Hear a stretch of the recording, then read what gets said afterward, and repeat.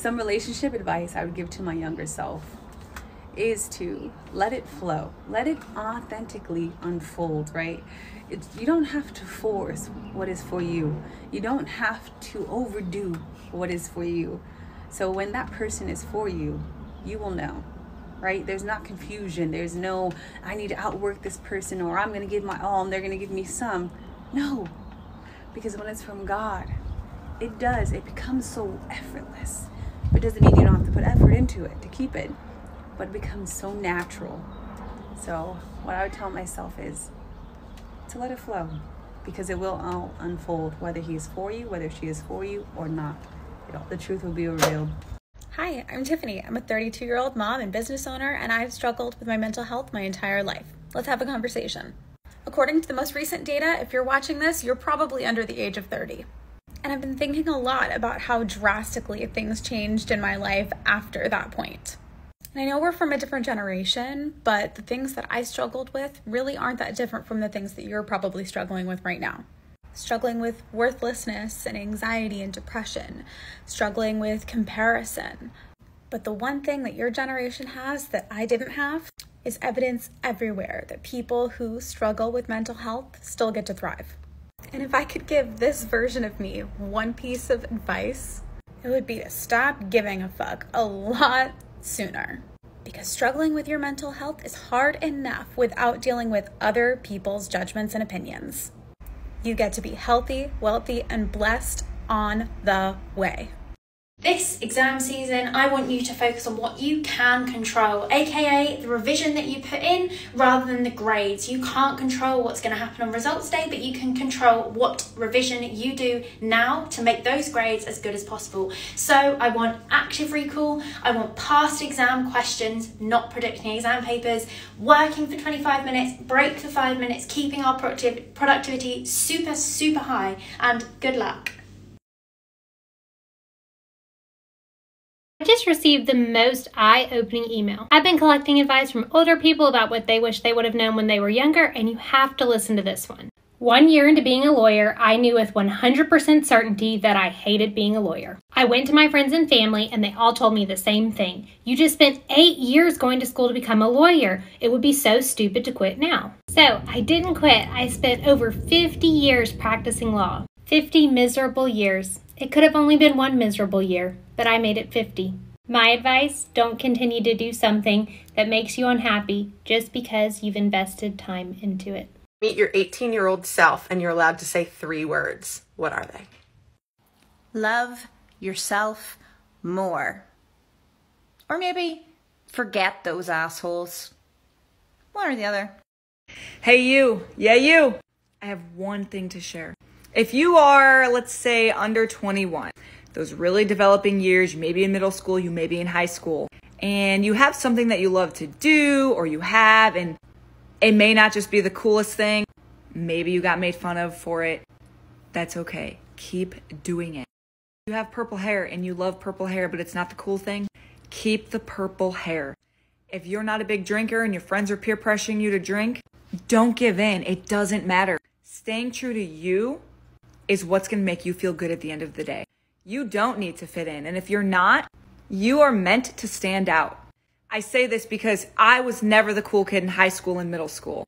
I got made fun of for working out and taking care of myself, for not choosing to drink, and for just no damn reason because I wasn't the coolest, richest kid in the school. Always follow your heart, follow your passion. Even if it doesn't seem right, you'll end up where you need to be. Here are 5 things I wish I knew in my 20s.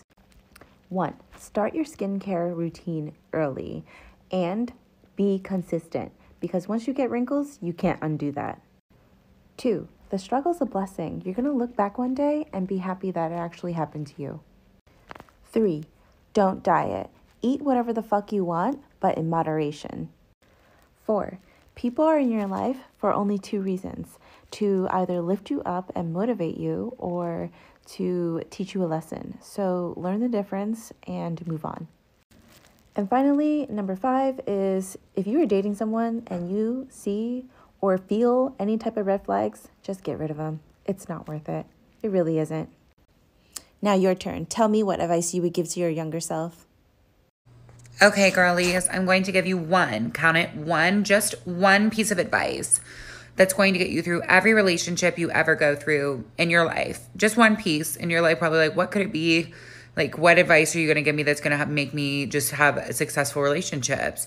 And it is, if you ever catch yourself writing a text to him in your notes app, he is 100% not the one for you. That's it. That's all. One of things I wish I knew when I was younger. It is okay to be bad at things. I like to sing, but I was always nervous to sing in front of other people. I thought that if my voice cracked or if I didn't hit every note, that people would think I was a bad singer. And the truth is, maybe I was a bad singer. But it's okay to be bad at things. You have to be bad to get good. Embrace the process, keep working, you'll get there. What's one piece of dating advice you would give your younger self? I would invite community into my relationship early on, because oftentimes we get so amazed by how they make us feel, and we're not really looking at who they actually are. Because sometimes as women, we're looking at potential and not who they are.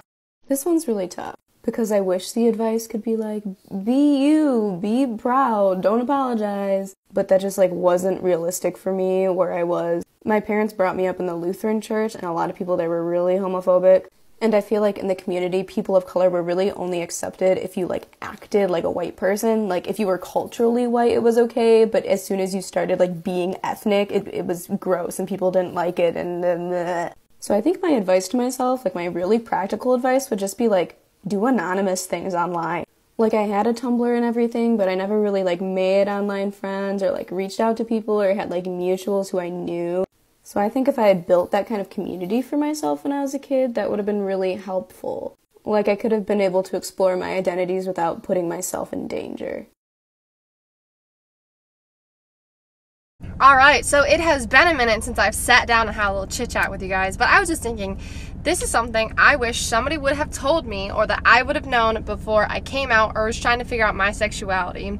One, it's okay that almost every single day you're going to doubt yourself, you're going to change your mind, you're going to change your mind again, like new people, like new things. That's completely okay. It's okay to be confused. It's not always going to make sense. It's also okay if you come out as gay, as bisexual, or as straight, to then change your mind again. And just because you put that a label on yourself initially doesn't mean you have to stick to it. We are human beings. We're always growing, we're always evolving, we're always changing. And if you need to change that label, or for a matter of fact, I think sexuality is fluid, not put a label on it at all, you can do that as well, and you have every right to do that, and you shouldn't worry about what other people think.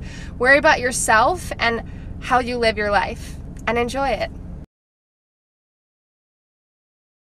This advice email is really good too. This is from someone who was married in their 30s. They divorced and now they've remarried and they've been married for a really long time. So he says, with my first wife, I worked very hard, but I was gone very often, but I took her on a really expensive vacation every single year. He says, with my second wife, I learned my lesson. I take her on weekly dates and I spend time with her at night instead of at work, so I can't really afford the expensive vacations anymore. But we're happier, and here's what I've learned. It's not about what you do every once in a while that matters. It's about what you're doing every day. Ladies, the day you have to message another female to tell her to leave your man alone, that's the day you need to leave your man alone. Date the guy that makes you laugh and takes care of you when you're sick. Because life has both ups and downs, and you want the one who sticks around for both.